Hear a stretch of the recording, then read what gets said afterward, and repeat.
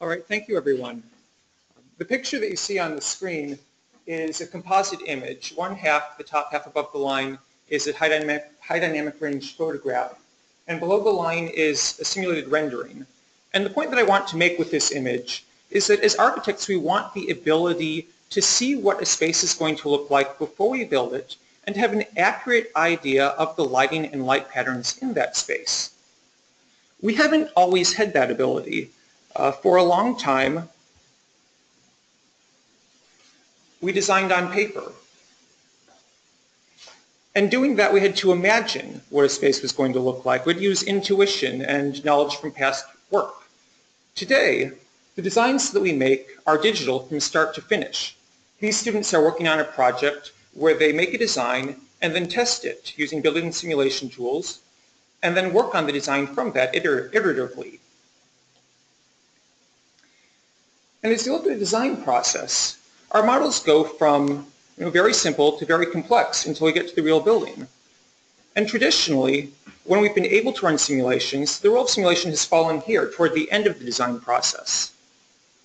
Unfortunately, at that point, we have very little ability to make changes to the design if we find out that something is wrong with it, and the cost of those changes is very high. Other work that's been done by our lab here at MIT, for instance the Diva for Rhino program, has helped to automate workflows and bring the role of simulation earlier into the design process. And what I'd like to show today is that we can bring that role earlier still and get back simulation feedback while we're developing the ideas. I'm going to focus in my examples today on daylighting simulation. And there are two kinds of simulation that encompasses. One is illumination simulation. That's answering the question, do we have enough light entering the space through daylight so that we can perform tasks in the space? And the other is visual comfort simulation. And that's the question, do we have too much light or too much contrast such that it could cause pain to the human visual system? And throughout this presentation, I'll be using images like this, which are a fisheye projection shown in false color, where purple represents very dim parts of the scene and yellow represents very bright parts. So get used to seeing this. One of the drawbacks that I want to mention about simulation is that we often face a trade-off between speed and accuracy. So here are two images, one of which I would characterize as coming from an accurate simulation, which ran in about 49 minutes. And the other came from a fast simulation that ran in under 2 minutes. And as you'll see from all of the purple in that faster image, it's predicted a very dim scene. And if we were to use that information in the design process, we might conclude that the windows were too small in this room, and we need to make them bigger and could expose ourselves to the possibility of solar overheating or glare. But if we look at an architect's design process, and here I'm looking at one architect working for a period of 3 hours, that's time shown on the horizontal axis, and working in Rhino with the number of objects manipulated by each Rhino command shown on the vertical axis. And in that time frame, there's only one time when the architect could have run a 49-minute simulation, and that's when the architect took lunch. But as our simulations get shorter, there are more and more times when we can fit them into our process. So how fast do we really need our simulations to be? Well, the field of human-computer interaction has studied how we react to feedback that comes at different lengths of time, different time scales. And there are different thought processes that are involved in each one. So on the short end of the spectrum, we have deliberate acts. So those are muscle movements involved in moving a mouse or a trackpad or a keyboard. And on the longer end, we have unit tasks. These are things that involve thinking and strategy, like making a move in a game, or making a model, or writing a sentence. And somewhere in the middle, we have cognitive operations, individual decisions and queries that we make. And that's the realm where we need to get our simulations to work in. That's the realm where we start to notice whether or not the behavior of a tool we use is interactive, and we start to react to delays if information doesn't come back fast enough. And we set our target at around half of a second for feedback. So one way we could get feedback that quickly would be to accept less accuracy. How accurate do our simulations need to be? There have been a number of studies of illuminant simulations that look at their accuracy of very accurate simulation methods compared to physical measurements, and the error that we tend to get is a result of modeling inaccuracy.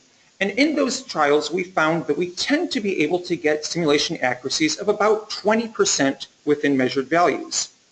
And in fact, the Illuminating Engineering Society of North America has independently set a target that we should expect our simulations to be within 20% of actual values. So from this information, I've made two goals for myself. One is that I want to be able to create interactive simulations that return results within half of a second. And the other is I want those simulations to be accurate to within 20% of measured values. How do we achieve both of those goals simultaneously? One possibility is we could just wait. Moore's law says that the density of transistors on a computer chip doubles approximately every 2 years. And so for a long time it was the case that if I wanted my simulation to run faster, I would go out and buy a newer machine. And on that newer machine, things would run faster because clock speed increased with the density of transistors. And that was true until about 2004. And in 2004, things changed. We reached a point where, because of economic and heat loss problems, it wasn't feasible to make our chips faster, but we kept putting more transistors on them, and we used those transistors to put more cores onto the chips. So now, instead of running one operation at a time, we could run 2 or 4 or 16 by running each operation simultaneously on a separate core on the CPU. And I'm going to focus in my talk on graphics processing units, or GPUs, because those contain not 4 or 8 or 16 cores, but typically thousands of cores. And they contain those so that they're able to process the calculations for each pixel of the image that they create simultaneously. And so I want to show in this thesis presentation is this, that using GPU parallelism, we can run accurate daylighting simulations at interactive speeds. And furthermore, that doing this will allow architects to make better decisions. I'm not the first person to use GPUs for building performance simulations. In fact, going back about a decade now, we've seen it being done in areas like fluid dynamics to analyze air movement in rooms. And here are some publications in that area. Or in room acoustics, also for about a decade. And more recently, we've started to do it in radiant heat transfer problems and in daylighting. And just to establish my expertise in this area, I want to point out that these are the papers that I wrote, and these are the ones that have cited my work. So in this presentation, I'm going to start by introducing Accelerad, which is a tool that I created to run parallel daylighting simulations on GPUs. Then I'll introduce irradiance caching, which is a method that's been used in the past to speed up daylighting calculations and show how that can also be parallelized. And using that, I'll show 3 studies. The first was a validation study, which was the first study to show that we can create accurate visual comfort simulations, and we can run them on GPUs as well as CPUs. The second was a comparison of several different methods for annual simulations to see how well they parallelized to GPUs.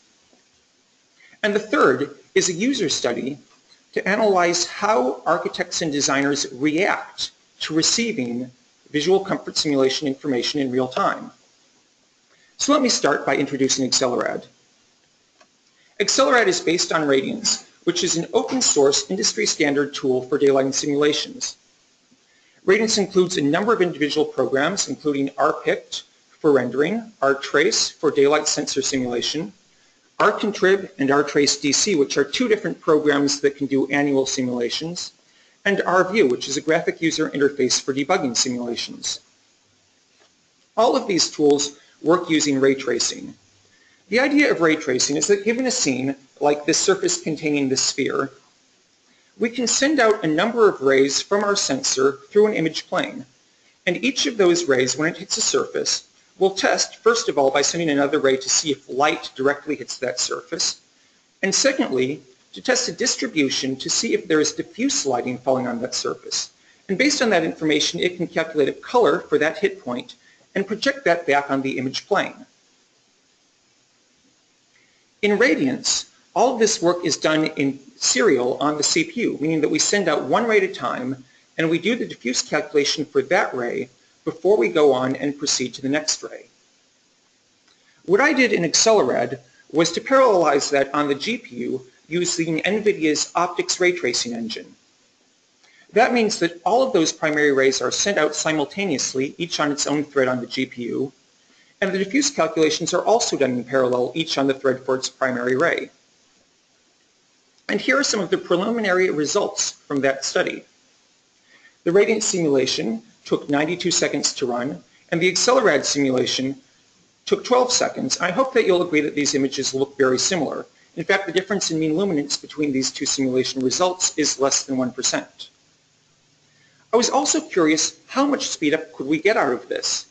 So using rtrace, I tested by running various numbers of rays shown on the horizontal axis to find out how much time they took to run, which is shown on the vertical axis. And while radiance varies linearly, we can see that after we get to about 1 million rays in Accelerad, we get a nice speedup of about 20 times. So what I've shown here is that using distribution ray tracing, we can achieve accuracy within 1% using Accelerad, and we can achieve a speedup of about 20 times. But there are other ways to get speedups out of ray tracing, and one of those is irradiance caching. And in order to make it practical to run on the GPU, we need to be able to implement irradiance caching on the GPU as well. The idea of irradiance caching is that when we send out those rays and create our diffuse calculations, we can apply those calculations to a region around the original hit point. And we only have to perform a new diffuse calculation if we hit some point that wasn't already encompassed by a previous calculation. And one of the things that I want to point out about this method is that it's order dependent. So if I were to shoot out those original rays in the opposite order, I would end up performing the calculations at a different set of points. Now that creates a problem when I implement it on the GPU. And I'm showing this warning symbol in the corner of the slide to show that there's a problem occurring. And that problem is that because I'm dependent on the prior information that I have for each ray, when I send out all of those rays in parallel, I have no prior information, and I have nothing to tell me which of those hit points I need to perform diffuse calculations for. Now in computer graphics, there have been other groups of researchers who have faced this problem, and they've created various solutions that work either in screen space that are view dependent or work in world space that can be applied to multiple different views once they're calculated. And for those ones that work in world space, they tend to be based on some idea like this. I'll first create a geometry sampling pass where I will send out a bunch of rays and bounce around the space to identify what points in the space might be relevant to my problem. And having found those points, I can do diffuse sampling at those points. And I can diagram that to look something like this. In addition to the direct lighting that I need to calculate, I'll do a geometric sampling pass. I'll use that information at my first bounce level to do diffuse sampling, and I'll populate an irradiance cache with those results that I'll then use to create the final image. And in fact, I don't need to do my diffuse sampling at all of the points that I initially identify. I could do clustering, for instance, k-means clustering, and I could choose a subset of those points that are really important. But there's a problem with this method, and that is that as I increase the number of bounces in typical rendering, the brightness of the scene will increase because I'm including more paths that light could come in through multiple bounces to reach my camera. The first bounce solution looks plausible, and it's certainly good enough for a lot of animation requirements. But for accurate lighting, that only gives me about 1/3 of the total illumination in the scene. So I really need to run at least 5 bounces before my scene starts to level off in brightness. What I decided that I could do was that when I did that diffuse sampling from one of those points, I was likely to hit other points in the scene that are already relevant to my calculation. So I could previously have done diffuse sampling at those points. Essentially, that means that I'm taking the points that I've identified from k-means clustering, doing a second geometry sampling pass, and using that to create a second irradiance cache. And in fact, I can do this recursively for a third bounce and so on to the nth bounce. And as an algorithm, that works something like this. I'll work my way down the left-hand column, calculating points that I need to worry about, and then back up the right-hand column, calculating irradiance caches until I make my final image. Here are some results from doing that. The radiance image took over 3 hours to simulate, and that was using irradiance caching. And by using irradiance caching in Accelerad, I've taken that down to 10 minutes. And in fact, as I increase the number of bounces that I'm worried about in my scene, the speed up that I get, shown in orange in this chart, increases, and the error in my simulation result decreases until I get something below my target value of 20%. Unfortunately, there's still a problem here, and that is that using an algorithm like k-means clustering, I'm likely to not fully cover my scene. So in this image, I've taken the points in my scene that weren't covered by some value in the irradiance cache and colored them in black. The good news is that 96% of this image is correctly colored. But you'll probably agree that that 4% that's not is enough to make you not want to use this image as a simulation result. I could fix that by changing the size of the irradiance cache and including more points. And that's going to have an effect on how much time my simulation takes to run. If my simulation has very few points in it, then I'll have a longer simulation because I'll spend more time trying to fill in the missing parts afterwards, and I'll also get a rather dim result. If I have a very large irradiance cache, I'll get a bright result, but it will take a long time to calculate all of the points that I'm interested in. So I want to choose somewhere in the middle, where I've covered enough of the scene, but I'm not taking too long to calculate all the points that I might want to calculate. So I wanted to come up with an algorithm that would allow me to choose the number of points automatically instead of me having to guess what it would be. I developed the cell-based clustering method to replace k-means in my algorithm. The way that works, and I'll show it here in 2 dimensions, is that I take my cell and choose a set of points over it and calculate diffuse values at those points. And it's likely that some parts of that cell will not be covered by the points that I originally chose. So I can go back in with the fine sampling pass, choose points more closely spaced, and calculate diffuse values at those. And now I've covered my entire scene, but not with the number of points that I would have needed to cover it in if I'd done a fine sampling at the beginning. And in my algorithm, that looks like this. I'll call what I'd already done my coarse sampling. I'll undo some of it and replace it with a fine sampling pass at the last bounce. And then I'll go back through and continue to do that until I get to the original image. And here are some results from that. I'm comparing now my k-means clustering approach, which took 27 seconds and covered 96% of the scene, to my cell-based clustering approach, which takes 1 second longer and covers nearly all of the scene. There are still 7 pixels that didn't get covered, and they're all on the underside of that mullion and the window. But I think that you'll agree that that image is good enough that I can use it for my simulation result. So what I've shown here is that using irradiance caching, I can get a speed up now of 24 times, even faster than what I'd done previously, and my accuracy is still acceptable within my 20% limit. But up to this point, I've been comparing accuracy to other simulations, and what I really want to do is compare it to measured values. So this is where I'll introduce my validation study. I performed the study in the Smarts Lounge, which is just down the hall from us. And for that, I modeled these 4 buildings that are part of MIT's campus. I also used information from a weather station that we've located on the roof of Building 1. The Smarts Lounge is a pretty small space, which makes it convenient for modeling. It contains 1 window that looks into the courtyard, 1 door, and 1 conference table, which we outfitted as a desk and put a monitor on it. We also went in and measured the reflectance of surfaces in the space, and so that then I used that information to color my SketchUp model so that it accurately reflected, no pun intended, the colors in the space. I also outfitted the space with 3 cameras, one of which was located inside of the space facing the monitor, which I'd displayed a checkerboard pattern on, one of which was located on the window ledge to observe the light coming into the window, and one of which was located on the roof next to our weather station to observe the sky. And from those cameras, I can compute information about the visual comfort of the space in several different ways, one of which, my control, is just to use the information from an HDR photograph in the space. The second approach is to model the space and use the picture taken from the window ledge as an environment map to light the space. The third approach is that I can also model the courtyard and use the picture of the sky to light the space, and I'll call that a sky map approach. And finally, I can use a numerical model of the sky from the information from the weather station, and specifically I'm using the Perez all-weather sky model, which is commonly used for this type of simulation. And here are some simulation results from those different methods. Hopefully, again, you'll agree that they're all fairly similar.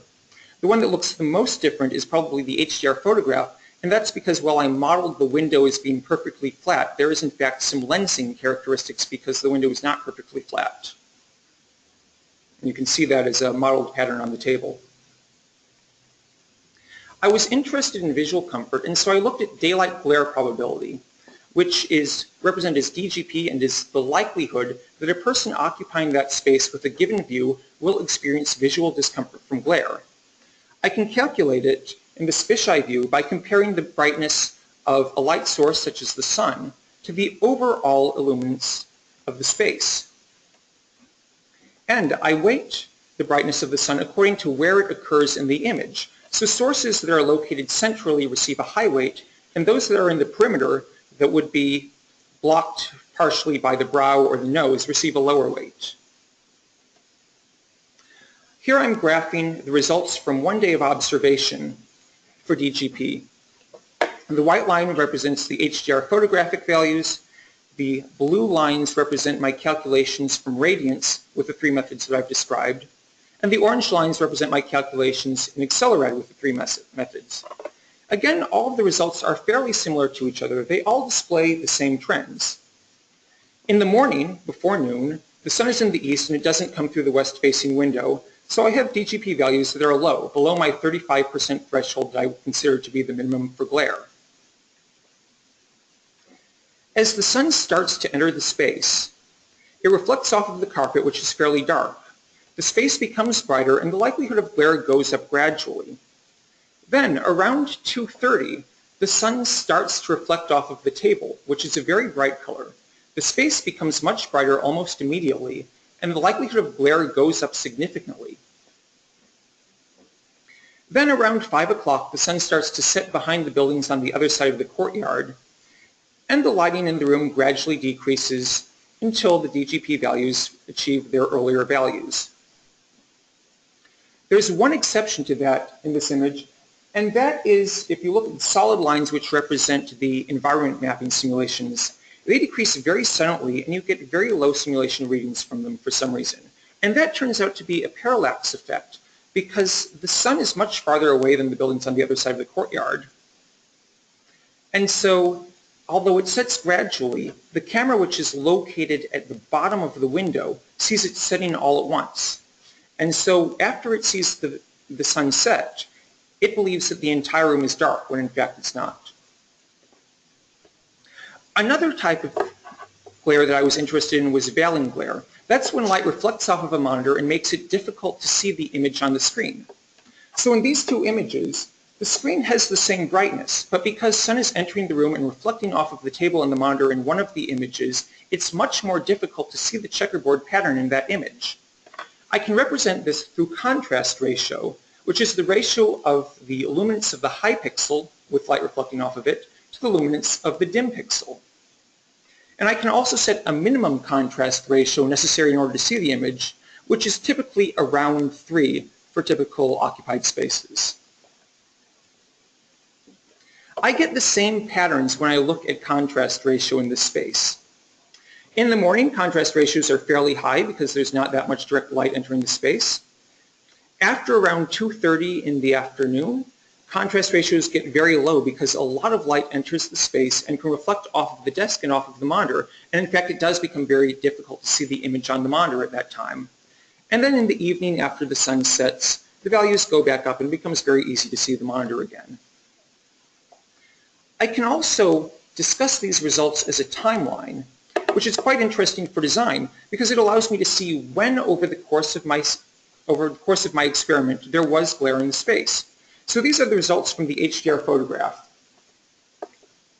And as you can see, there's the times when no glare occurred are shown in white, and the times when there was glare observed through either daylight glare probability or contrast ratio measured in one of two places are shown in gray.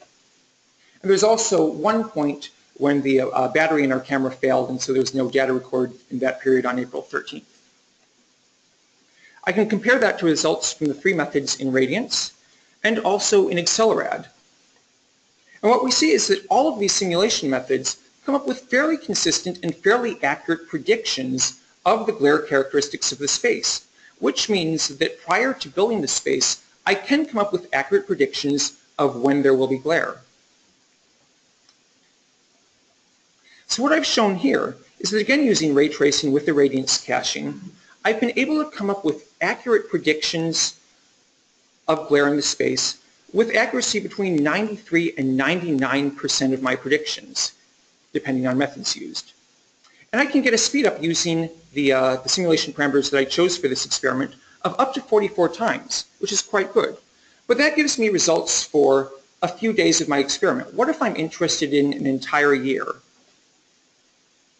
Annual simulation usually considers this quantity, spatial daylight autonomy, which is the fraction of the space in which daylighting achieves a level of at least 300 lux for at least 50% of occupied hours. In the image that I'm showing here, the areas colored in orange are those that achieved at least 300 lux for at least half of the time that the space is occupied. And the spatial daylight autonomy is the fraction of the floor area which is colored in orange. And this is typically calculated through matrix-based methods. Essentially, I calculate a set of direct daylight coefficients. Those are the relationships between individual sun positions and sensors in the space. And another set of daylight coefficients that represent the relationship between diffuse patches of the sky and those points in the space. And by multiplying those matrices by vectors that represent the sun position and the sky at a particular point in time, I can calculate the sensor values for that point in time and for any point in time over the year. And this is a method that's implemented in DaySim through the program rtrace-DC. There are other ways that I can do this. For instance, the three-phase method breaks those matrices up into smaller parts. A view matrix, which represents contributions of the windows to points in space. A transmission matrix, which is a bidirectional scattering distribution function that represents the transmission of light through a window. And a daylighting matrix, which represents the contributions of points in the sky to the windows and considers obstructing factors like the outside environment. And again, when I multiply those together and multiply them by the current sky conditions, I can come up with sensor values. Now when I do this, because I've now wiped the sun into my sky, the results that I get can be fairly blurry if I were to use an image sensor in this case. What I can do in the five-phase method is to subtract from that the direct component of the three-phase method and add in a more accurate sun calculation to come up with an accurate five-phase method result. And this is what's done in the program rcontrib. And what I want to point out is that both rtrace-DC and rcontrib are modifications of the original Radiance rtrace program, and that earlier in this presentation I created an accelerated version of rtrace. So by combining the changes that went into rtrace-DC and rcontrib with my previous work to move that to the GPU, I can create new versions of the programs to do annual simulations on a GPU. And I want to point out a couple of differences between the original rtrace program and the modified programs. One is that while rtrace was calculating a color, rcontrib and rtrace-DC calculate more complex values. For rcontrib, it's contribution coefficients being calculated for each ray, which take up twice as much space as color storage. And for rtrace-DC, each ray stores a daylight coefficient array, and those take up significantly more space. And in fact, that's a problem that will degrade the performance of the program on the GPU because of the amount of memory that's required to run all of those rays in parallel. A second difference is that while rtrace-DC is using irradiance caching as I did before, rcontrib uses a process called Russian roulette. I'm again sending out those rays and doing a diffuse calculation for each one. But in Russian roulette, I'll arbitrarily choose some of those rays to cull in order to speed up the calculation process. I tested these methods out using the reference office, which is a hypothetical space that's becoming a standard for daylight simulations. Here are some results for spatial daylight autonomy from that office. And I'm showing that all of the results come in around 50%. In fact, they're all within about half a percentage of 50%, with the exception of the DaySim calculation done on the GPU, which is shown in the lighter blue color. I wanted to see how this was affected if I tried to calculate more points. So I doubled the size of the office by putting two offices side by side in my model. And again, the results come in fairly similarly, and that stays the same as I increase the number of points that I want to calculate. And that's good. I also ran a model where I put a set of blinds in the window. When I put the blinds in, of course, the lighting becomes much dimmer. And again, it's calculated fairly consistently, except with DaySim run on the GPU, where it calculated a spatial daylight autonomy of 0. And the reason that's happening is that irradiance caching assumes that the diffuse lighting over a space is fairly consistent. But when I put blinds in the space, that turns out not to be the case. In fact, simply over the width of the blind, there's a fairly high change in diffuse lighting. And that creates these artifacts that you see in this image, which also negatively affect the simulation results. I was also interested in the speedups that I could get from these different methods. So here I'm showing the speedup on the vertical axis for each method. And with the 5-phase method, I get a very good speedup, over 25 times. The speedups that I get that aren't very good are from DaySim, especially as the model gets large, because irradiance caching and the number of points that I have to calculate and store in my arrays and the amount of memory that's taken for each of those ends up taking a lot of space, which slows things down. But this is using one GPU. What if I give myself more space by adding a second GPU? In general, I get better speedups, especially with that large model. The case where I don't get big speedups are with my small models. In fact, I got a lower speedup. And that turns out to be because there are only 1,400 points that I'm trying to calculate. But I have over 2,000 cores on my GPU. So in fact, I'm not even utilizing the entire GPU when I have one. And there's no point in adding a second GPU to the process. But what's going to be really important here is what is the actual amount of time that it takes to run these simulations. With that large model, the DaySim calculation took over 8 hours. Now I was able to reduce that by half or more by running it in parallel in Accelerad. However, the 3-phase method, which gave me the same results, takes less time to run even on the CPU. And when I run that on the GPU, I can get results in a matter of minutes instead of hours. And when I do the 5-phase method, if I want accurate results, on the CPU, I could measure that time not in minutes or hours, but in days.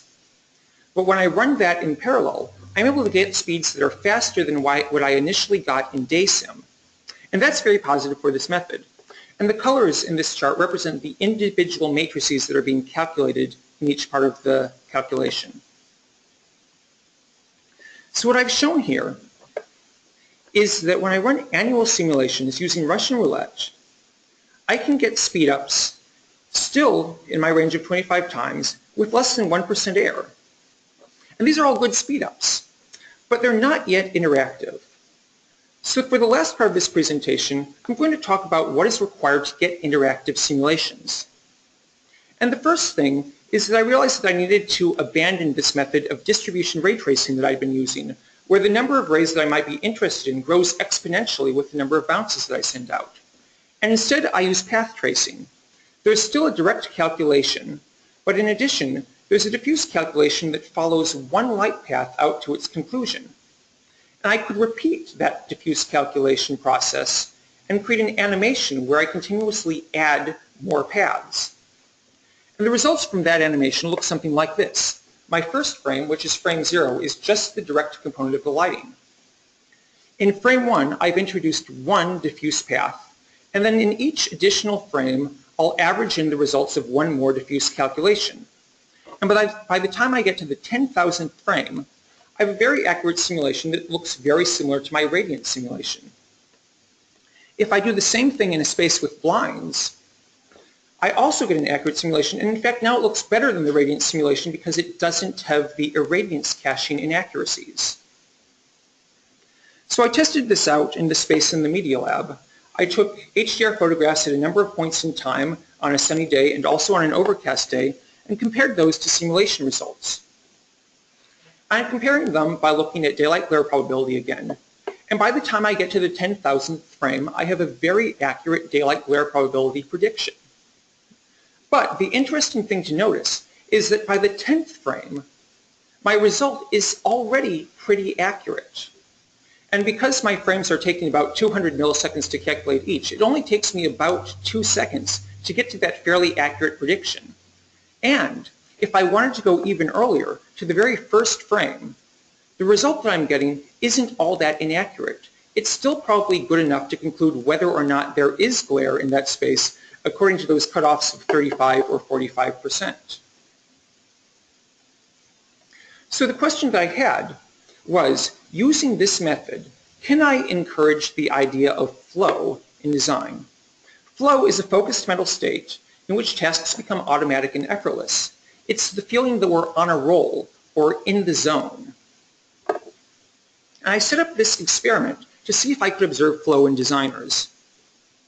In this experiment, I had 40 volunteers try out this simulation where they had to look for areas of glare in the space, and on finding one, they could go in and add shading devices to the space until they found some combination of shading devices that reduced the amount of glare, which is shown in the dial in the right-hand corner of the image.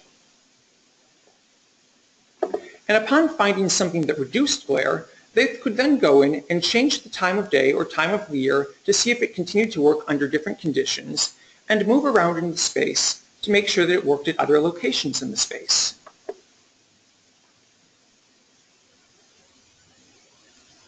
Here are some results from one of the participants in the study. On one side, I'm showing a model that they worked on that was located in Minneapolis with the program that I call Accelerad RT for real time. And the path shows where in the space they looked, and the thickness of the arrows shows how much time they spent looking at each location in the space. And on the other side, I show them doing the same thing in a different model that was located in Albuquerque using the program Diva for Rhino. In fact, I observed that people tended to look at more locations and more combinations of shading and time when they were using Accelerad, the real-time engine, compared to using Diva for Rhino. And you can see that especially looking at the locations that people looked at in the space. So here I'm showing an aggregate summing up where everyone who took the study looked at. The brightness of each triangle represents how long people spent in that space. And as you can see, using Accelerad, people explored much more of the space than they did using Diva. I also looked at the timeline of their work on this task. So each participant had 20 minutes to use each tool. And in these timelines, 5 participants on top are using Diva for Rhino. The same 5 participants on the bottom are using Accelerad. Blue dots represent when they changed the time and date. Orange dots represent when they changed the view. Green dots represent adding or removing shading devices. And for Diva, yellow dots represent when they chose to run a simulation.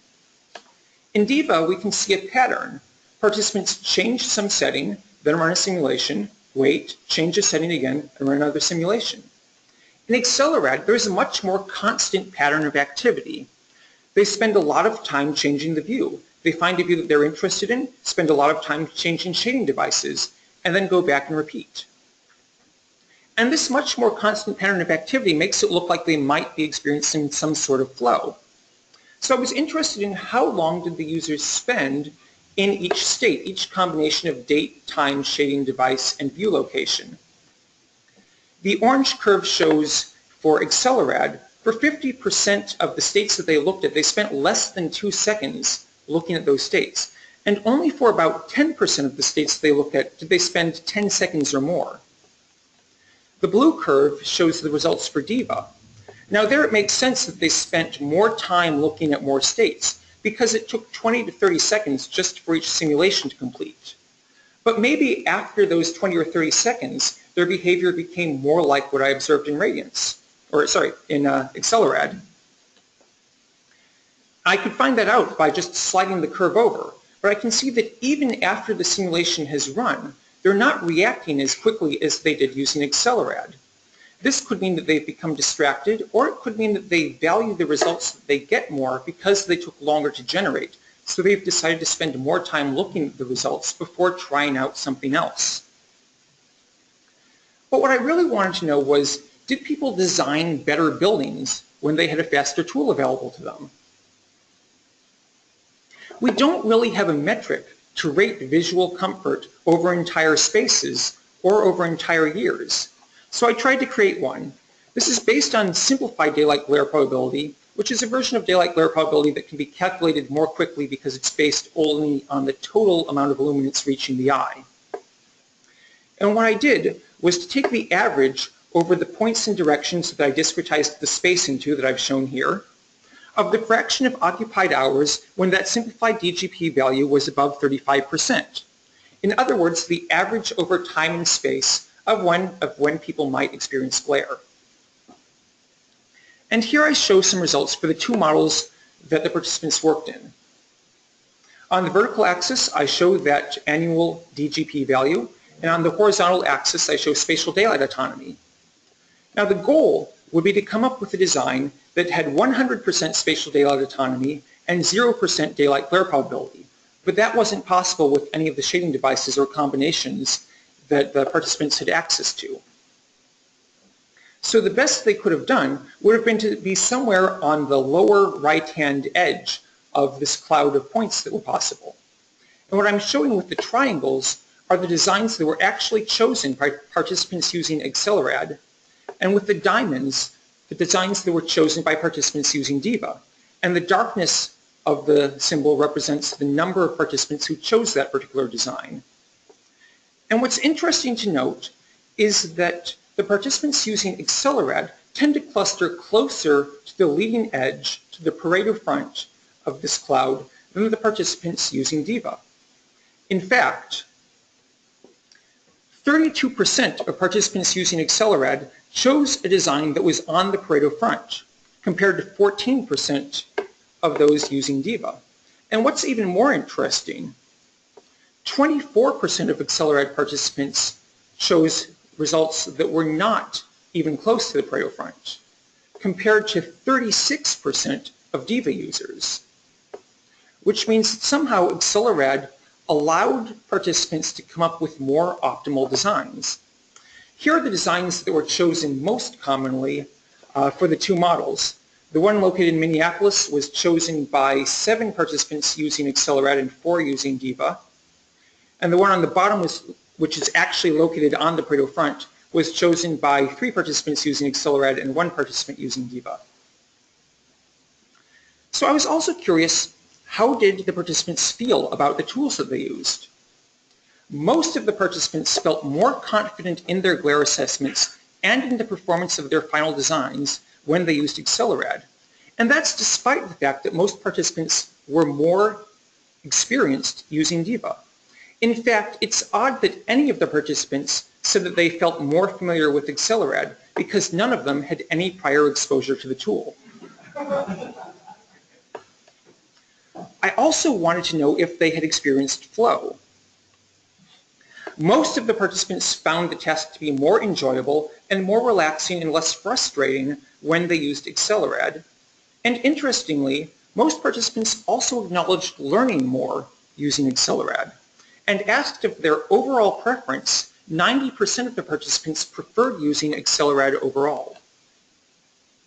So what I've shown here is that using progressive path tracing, we can calculate visual comfort results that are visually comparable to those that are produced by radiance, and that we can generate at interactive speeds, which can benefit the design process. Overall, I've achieved the goals of generating results that are within 20% accuracy of measured values and that are returned within half a second at interactive rates.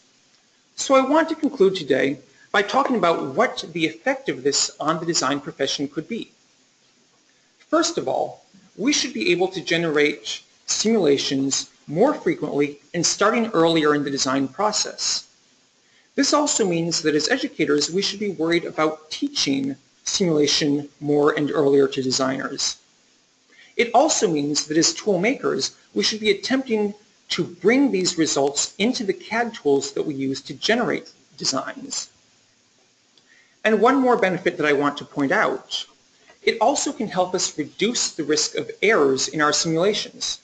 So for instance, In this illumination simulation, the spatial daylight autonomy results might look fairly accurate, but in fact there's an error in this model that only becomes apparent when you do a visual comfort simulation and find out that in fact the wall that contains the window is missing from the simulation because it's on the wrong layer in DEVA.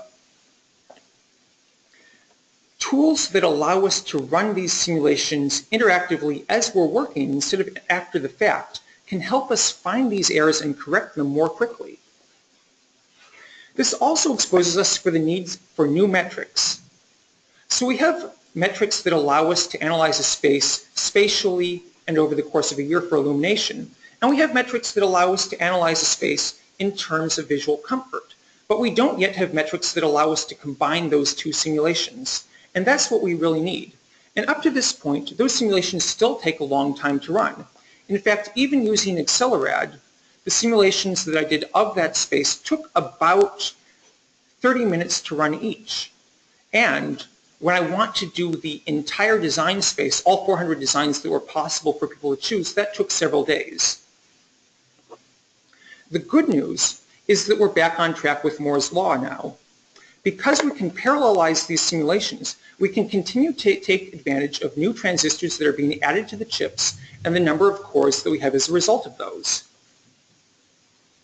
So I started out by talking about the past in architecture. I want to end by talking about the future. And here's my prediction for the future, and that is that now that we have these tools, we can be using them in immersive environments. So here I've taken the results from Accelerad and sent them to my phone, which is in this set of VR goggles. And in virtual reality, you can now navigate that space and see what the daylight glare probability is like in each view. This could change the way we design spaces, but it also necessitates coming up with new tools that allow us to not only observe the space in this immersive environment, but also to modify it. That concludes the formal part of my talk. I want to finish up by thanking my advisors and readers, Christoph, Malika, and Fredo, and also by acknowledging all of the other people who have made it possible to do this work. And I'd also like to acknowledge the funding agencies that have made it possible for me to do this work and helped me acquire the tools that I've used.